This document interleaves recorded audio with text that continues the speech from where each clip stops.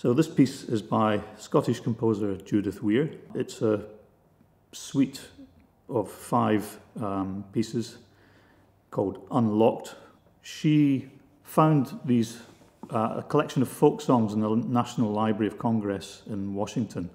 These folk songs from the 1930s. They were mainly sung by black prisoners in southern jails. And she chose 5 of them and put them to this music. So the first one I'm going to play is called Make Me a Garment. And this was sung by a man in a tuberculosis ward who had lost his voice and he could barely speak, so he was sort of whispering this song.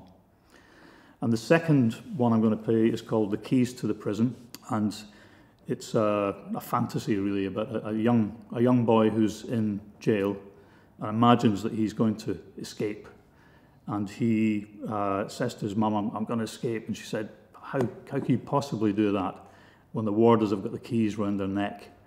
But he's determined, so it's a sort of frantic trying to get out of there. And you can hear the doors slamming in the prison. You hear this at the beginning. That comes a few times through it. And then the little theme is the jangling keys.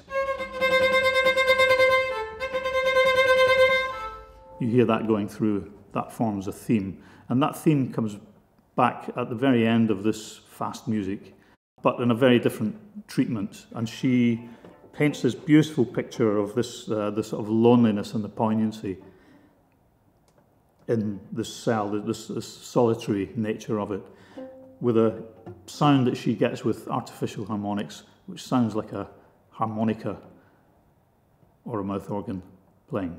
This is Judith Weir's Unlocked.